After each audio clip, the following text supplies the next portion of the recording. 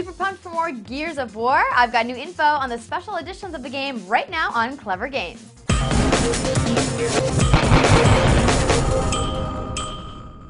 Hey everyone, I'm Andrea Renee with the latest news on Gears of War 3. The beta ended in the wee hours this morning and hopefully you got a piece of the action. If you are a true Gears head, then you might want to consider picking up one of the 2 special editions that were announced. The $80 limited edition includes an Octus award box with Octus service medal. The zinc alloy cog is a replica of the award Adam Fenix earns for his work on Hammer of Dawn.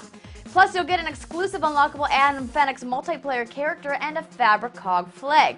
They even put some prop pieces in, like Adam's will and other family keepsakes.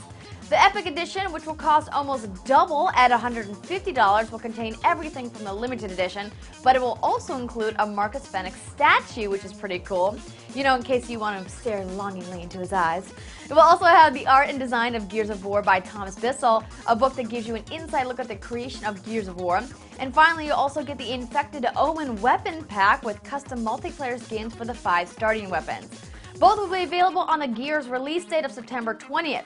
You just got your news from Clever Games. Make sure you're following us on Twitter at Clever Games for all the latest updates. I'm Andrea Renee, and I'll see you next time.